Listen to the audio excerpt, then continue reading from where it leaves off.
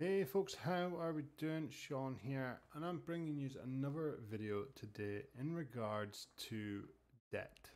So in this video today, I'm going to be showing you just a couple of the solutions that you can go to if you're in the UK and you're having problems with your debts. Let's get into it.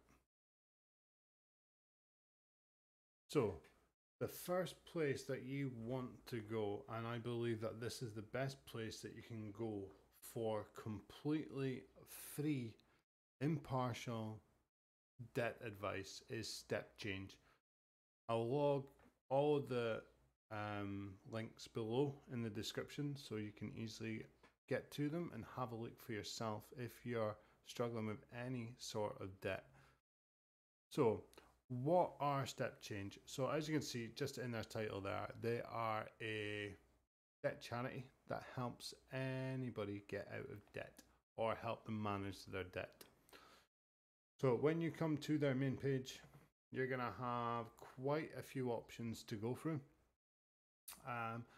And take your time going through all of this if this is what you need to do.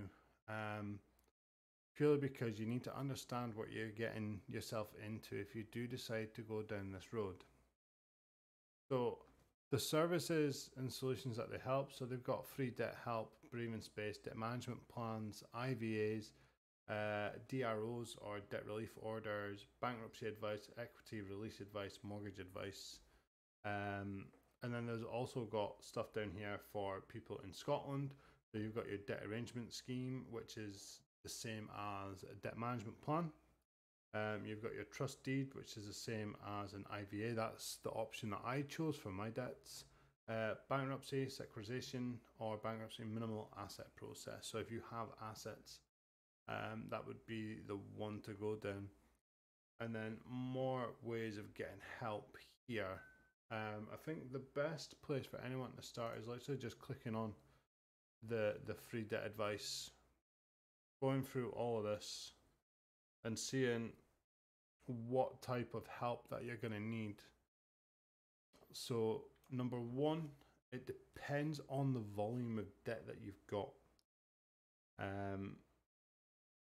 So if you only have a couple of £100, you know, they're going to come with a very simple and straightforward solution, contacting your creditors and just explaining the situation and allowing a repayment plan with them.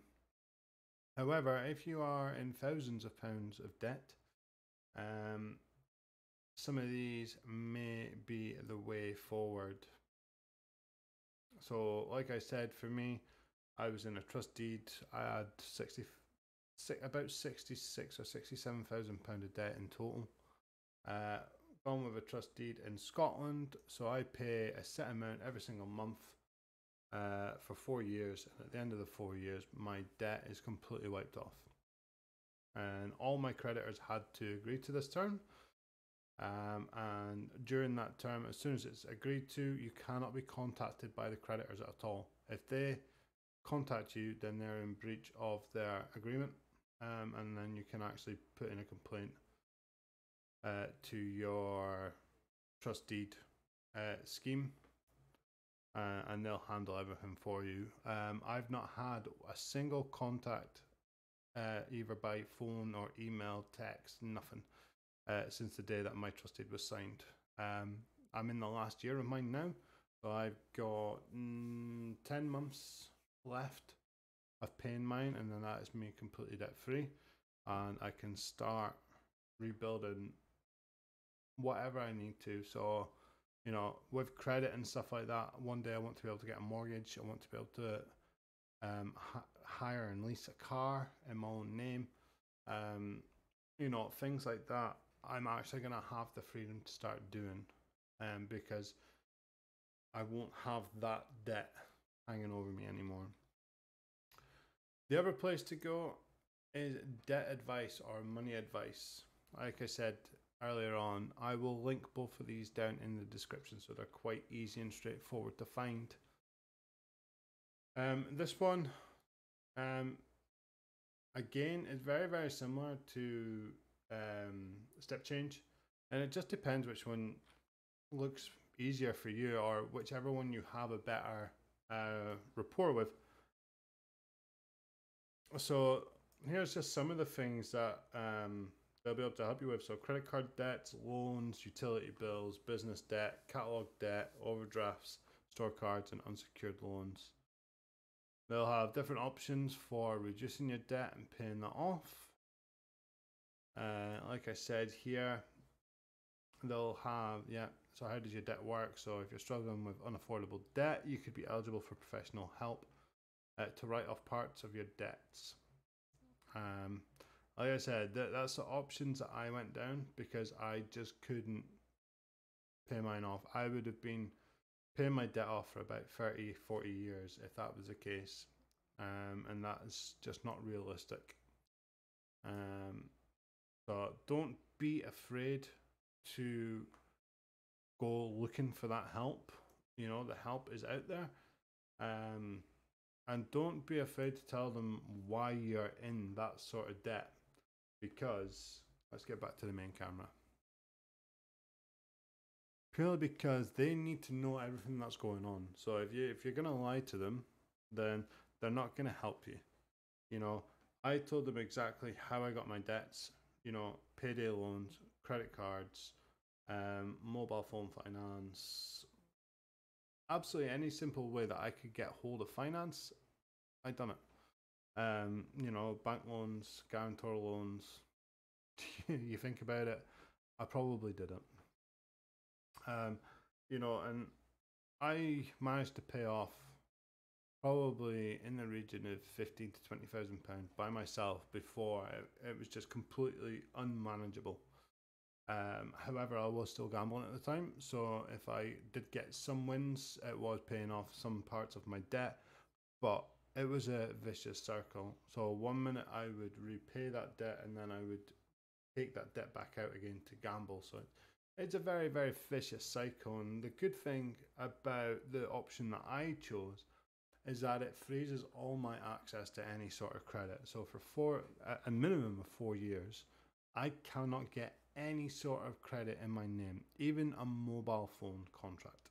Can't get it. So at the moment, you know, thankfully my partner, she has got pretty good credit. She took a mobile number out in my name. She's the only one that has a credit card. I don't have access to that. You know, so there's loads and loads of options in reducing and solving your debt problems, but the biggest thing for me is that you need to be in a state of where you're coming away from gambling, or you've reduced how much you're gambling and stuff like that, because you need to be able to guarantee a certain amount of money to be paid off every month or every week to these people. And if you fail in one or more payments, they can just completely take the agreement away.